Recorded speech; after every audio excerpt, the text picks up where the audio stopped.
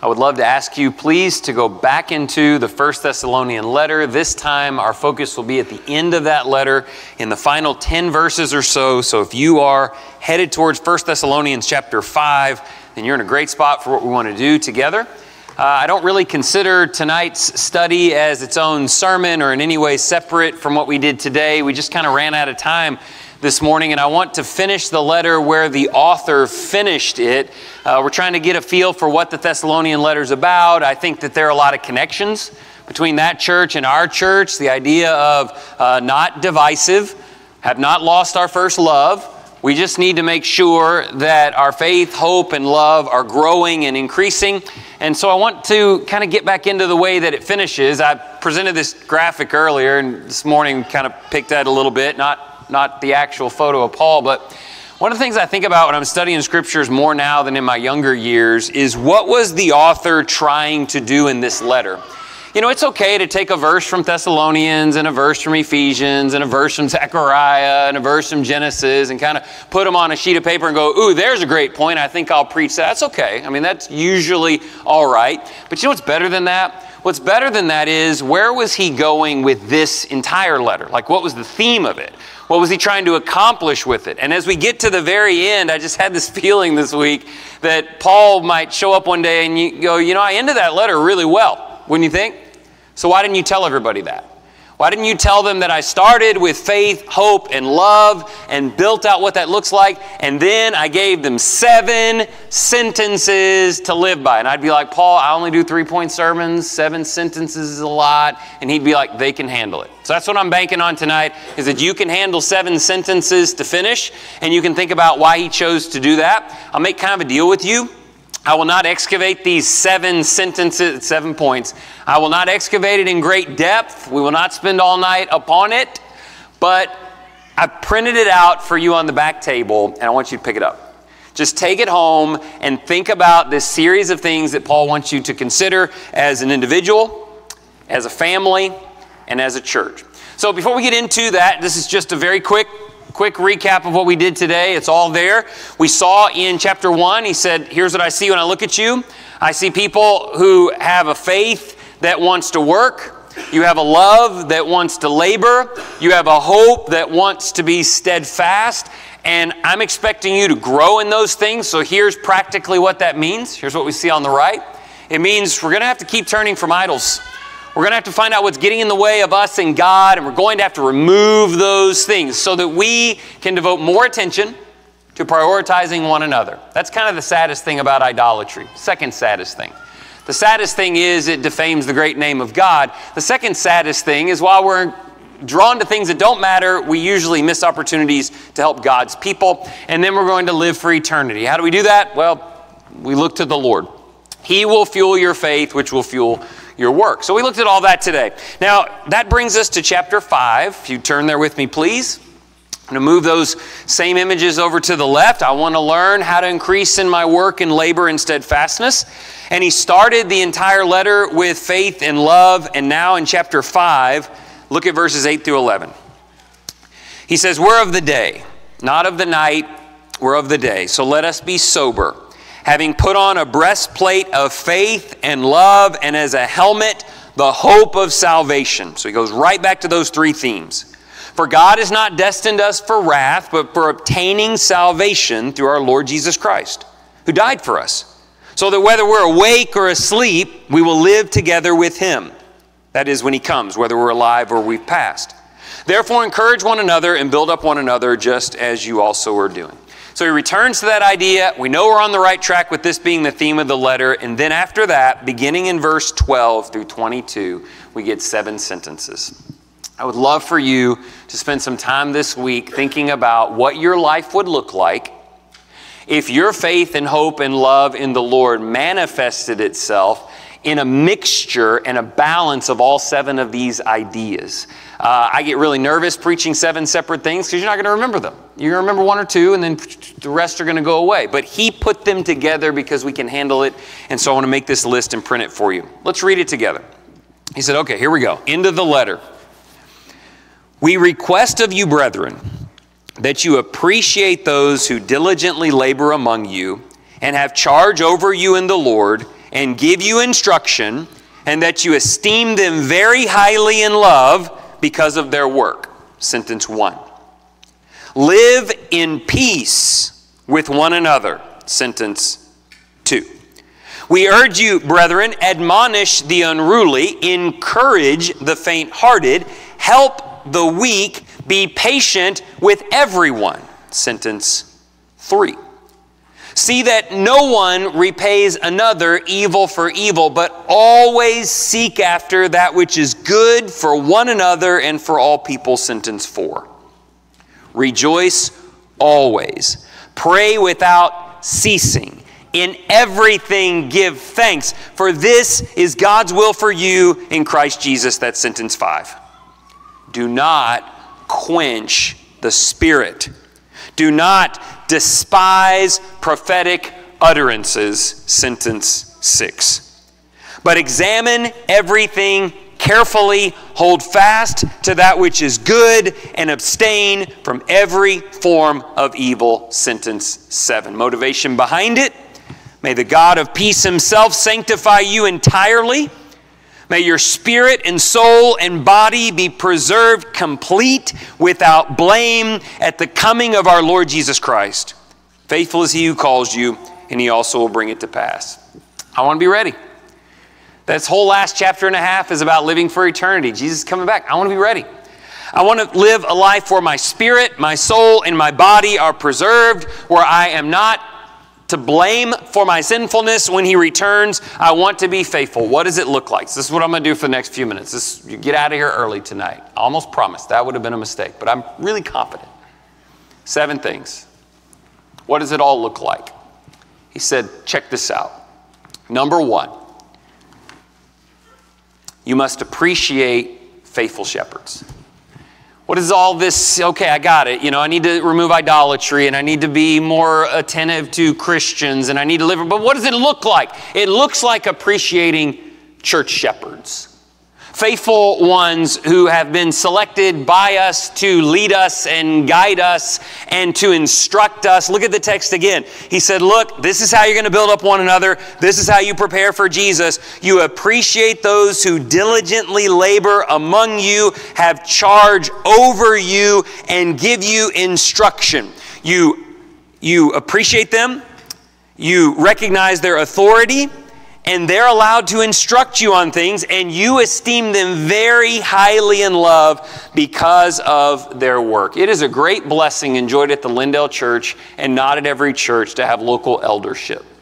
To have shepherds who look out for us, who meet and discuss us, who meet with us, who reach out and try to encourage us. And part of being someone who understands all of what this letter is doing is understanding that you need to submit yourselves willfully to that leadership.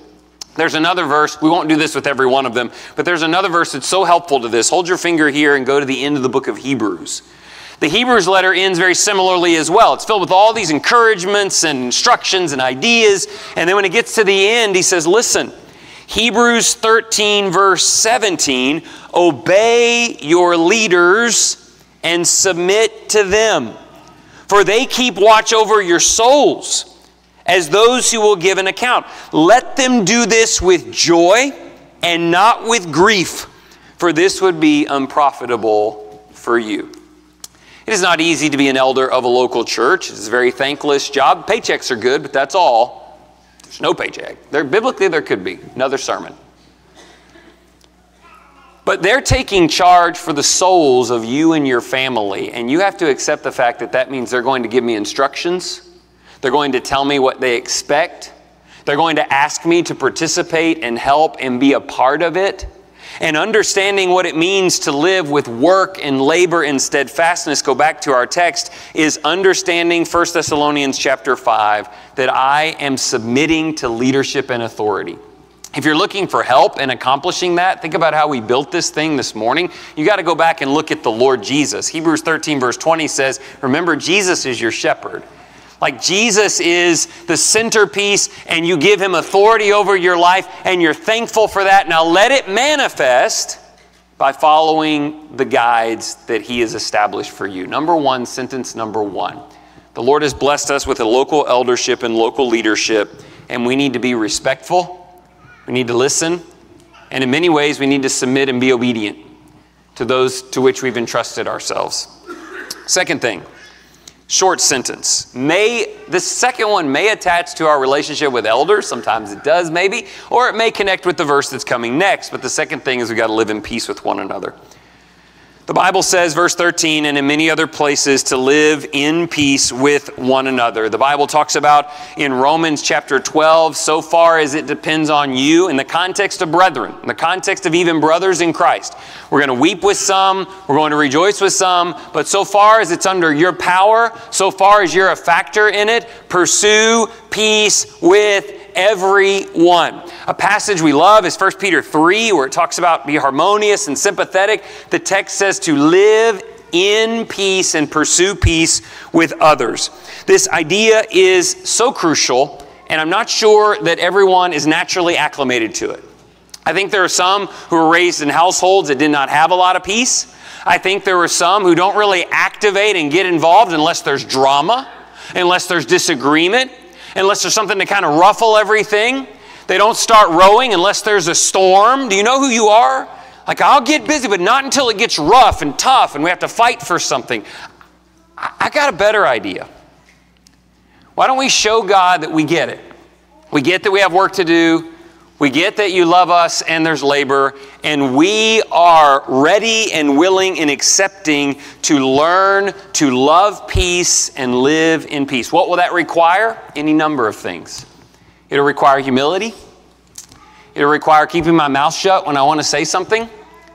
It'll require a lot of listening and asking questions instead of just pushing the narrative that I want to get what I want.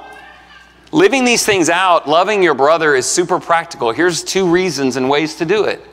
We love one another when we submit to our leadership, and we become the kind of people who love peace. You may not know that life, but if you can learn to live with peace and embrace it, it is available among Christians. Go back to our text.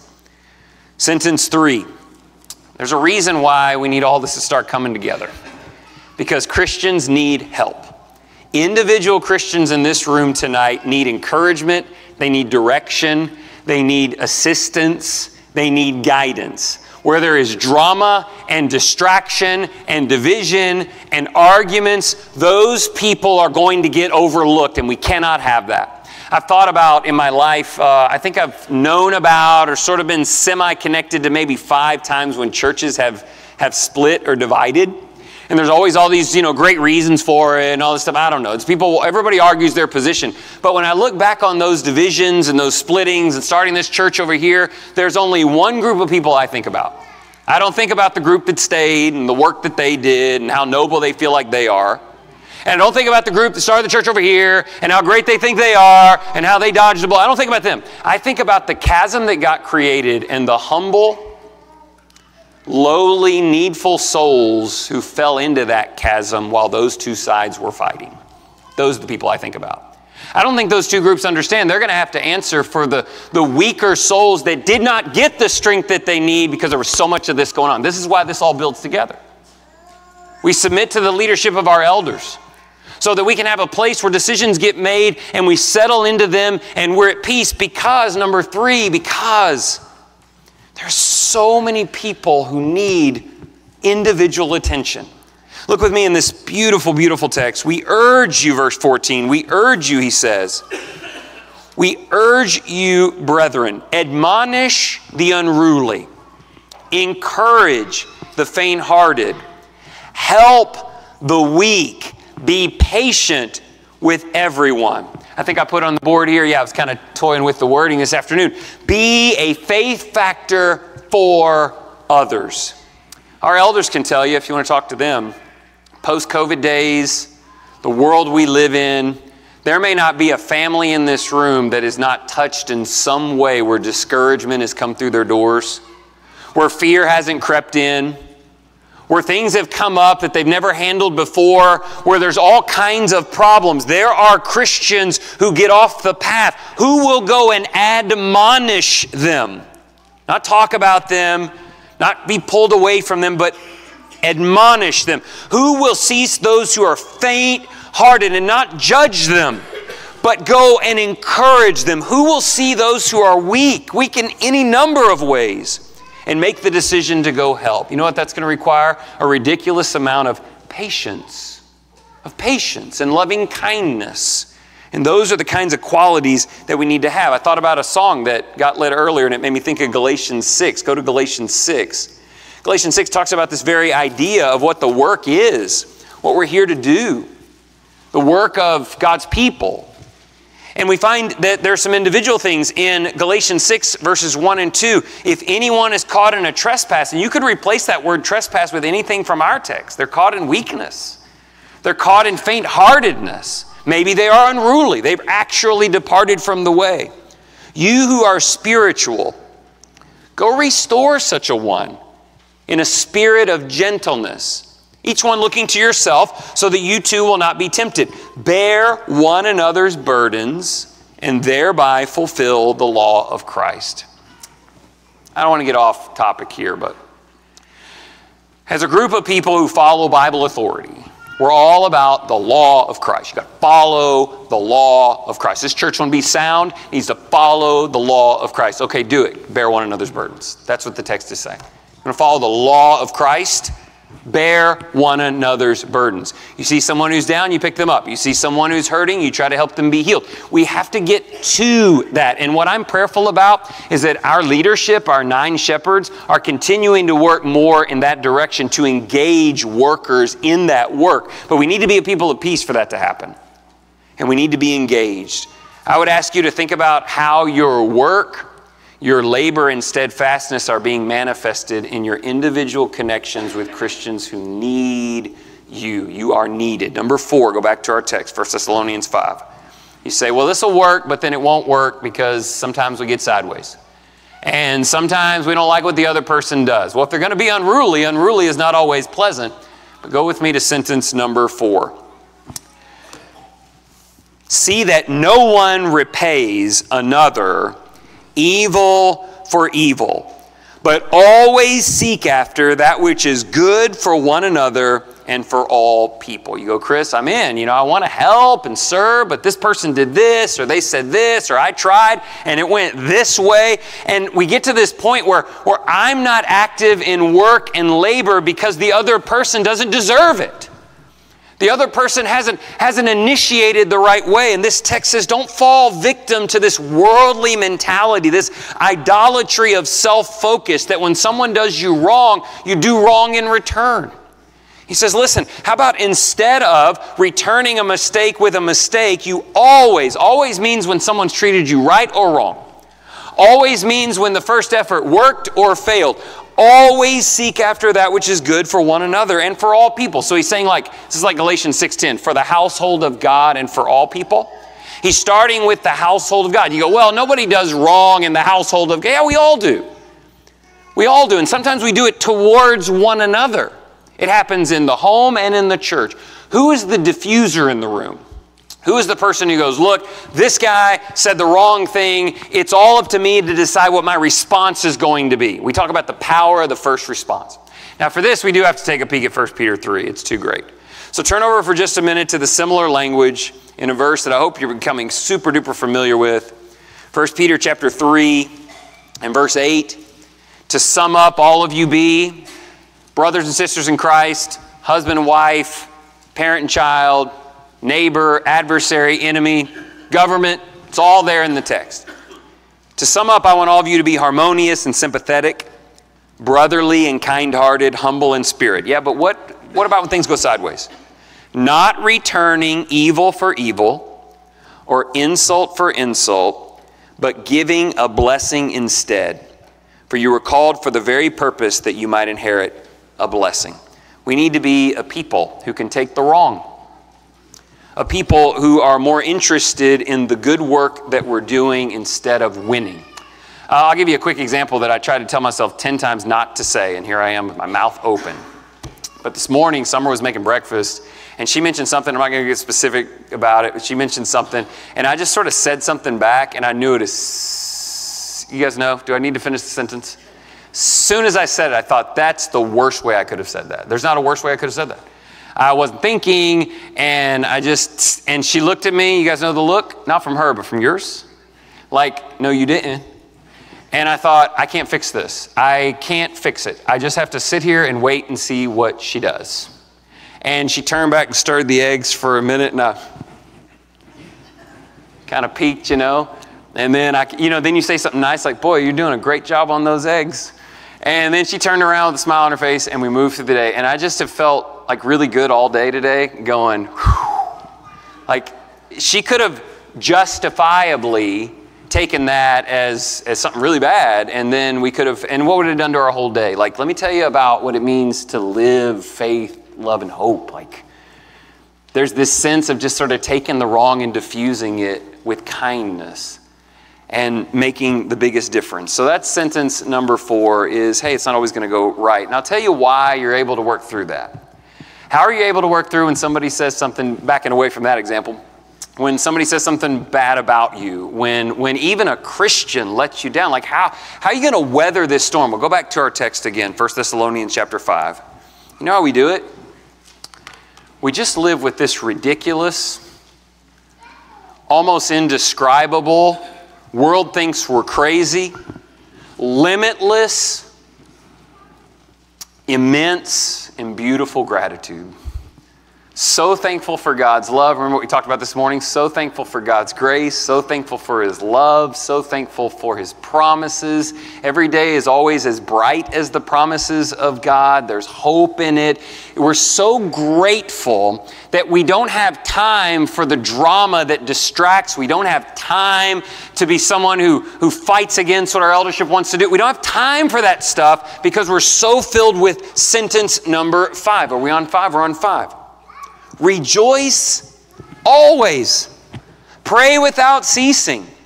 In everything give thanks, for this is God's will for you in Christ Jesus. Aren't those the most annoying people? They're always thankful for something. And there's always some reason to rejoice. And life's always so full of blessings. And maybe you know a little bit about their life, and you're like, you probably shouldn't be like that.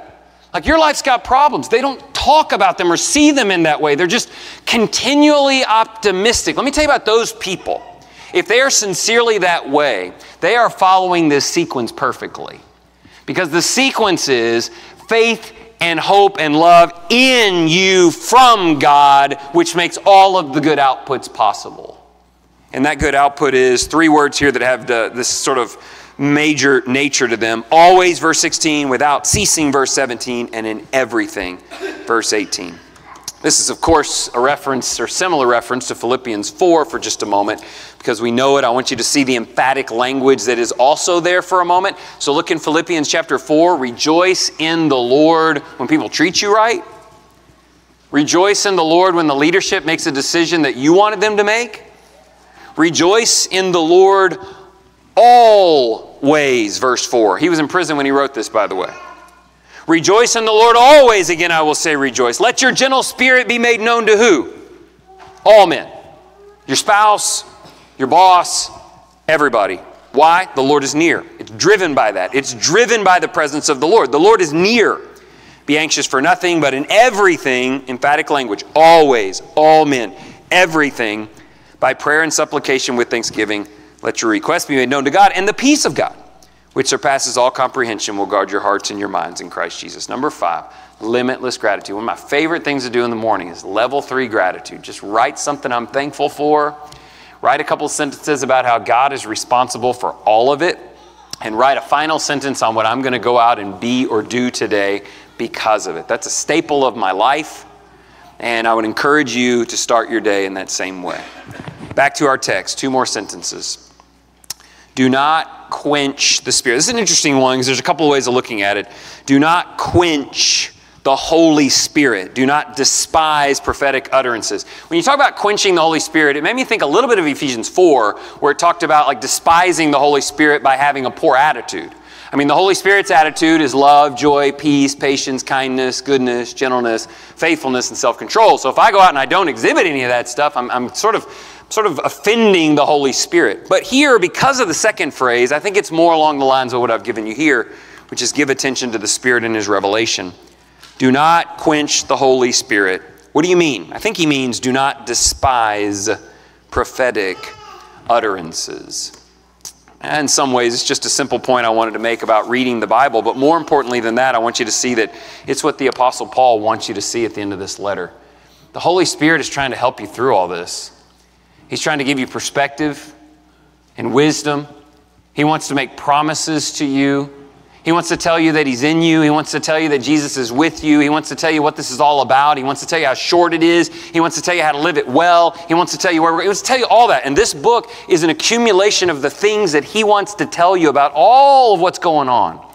And I just don't see it. I don't see how we can ever become who the Holy Spirit has designed us through God to be if we're not spending time every day reading the things the Spirit wants to tell us. To me, personal point, when I read this verse, despising prophetic utterances is really easy. Watch, ready? That's how I would do it. I'd say, I don't need that. I don't need it. I don't like it. It doesn't fit the narrative. It doesn't fit my life. That, to me, would be despising it. In their day, it was a little bit more complicated than that. In their day, there were prophets who were inspired by the Holy Spirit. And in 1 John 4, we learned that they had to kind of measure them. They had to go, wait a minute, now which one of you is, your messages aren't the same. So which one of you is actually the Holy Spirit and which one isn't? And there was some cool stuff there about how only one of them would truly be able to confess that Jesus is the Son of God. It's really cool. But in the end, they had to kind of measure it. Well, thank God that we don't. We have it. We don't have to weed out what doesn't belong. So I would simply encourage you there that if you're looking for some motivation, you can kind of work your way up this list. Like if I'm in the Word, letting the Spirit work on me over here, then it's going to make me grateful. And as I'm grateful, my attitude changes and everything works its way up. And then lastly, last thing here, we'll finish. In our text, go back to 1 Thessalonians 5, 7 things. Not usual to make 7 points, but here, this is the way he ended the letter. He wants us here. There's something about how all this works together. And so he finishes with, and this has to do with prophetic utterances to some degree, but he finishes with examine everything. Examine everything.